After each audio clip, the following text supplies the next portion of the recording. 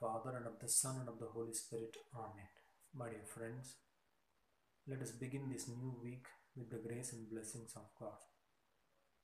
The liturgy of the Word of God today invites us to learn how to handle human rejection.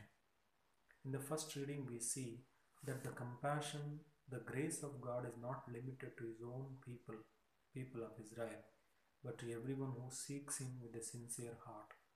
Naaman the Syrian, who comes in humility to the prophet of God, is healed of his leprosy because he obeyed the prophet, the voice of God. The same element the Lord speaks to His own people in Nazareth in His first homily, that the mercy of God, the compassion of God is boundless, it extends to everyone. But people who wanted to have the prerogative of God for their own self, that we are people of God, therefore God is our own, therefore God does what we speak. With such a mentality, people were not happy to listen to such words.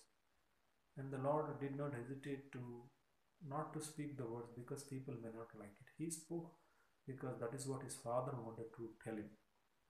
Therefore, we see time and again Jesus entering into conflict with Pharisees, Sadducees, and with people because His words of truth and justice unsettled their minds. Therefore, in today's Gospel, they wanted to do away with Jesus, but the Lord went through their midst. My dear friends, oftentimes we may be worried, what will people speak if I speak the truth? That is none of our concern.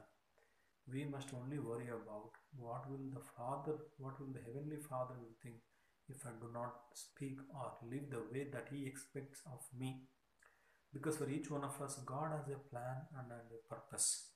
And if we do not fulfill that plan and purpose of God, if we live according to our own purpose, our own goal, then during the time of judgment, the picture that God has for each one of us may not match with the way we have lived.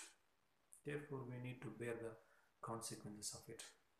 Let us then pray for the grace of courage and strength to speak in truth and to live in integrity. May Almighty God bless you, the Father, and the Son, and the Holy Spirit. Amen.